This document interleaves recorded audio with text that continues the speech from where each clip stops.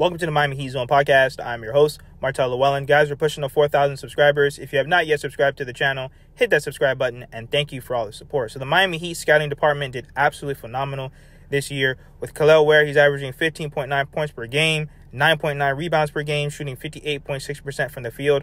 Once again, we have to lower our expectations just a little bit. Remember, he's not going to be perfect. He's a 19-year-old rookie. I still think he has to put on size and muscle mass and really work on his overall strength to really flourish in this NBA, but I think the talent is there with the three-point shooting, the shot blocking, the versatility.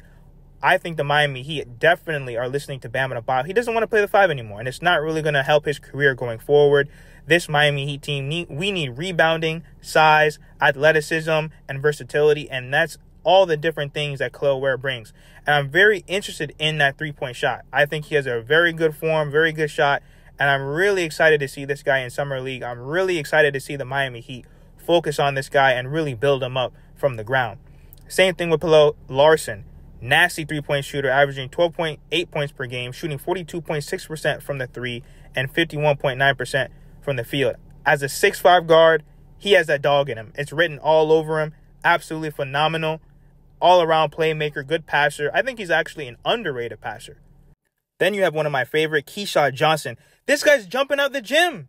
He's blocking shots. He's yamming it on people, dunking it on people. Once again, this is exactly what the Miami Heat needs. 6'6 guys that are athletic. They're going to bring that motor. They're going to bring that fire. They're going to bring that passion. He's another dog. He's averaging 11.5 points, 5.9 rebounds per game, shooting 53.0% from the field. He's improved his three-point shot. This is the athleticism. The NBA is getting bigger, stronger, faster. Guys are literally coming into the NBA at 7'5", shooting threes, and they can do everything. This guy, Keyshawn Johnson, checks the boxes. He actually reminds me of Amari Stoudemire, just a guy that's going to give you 110%.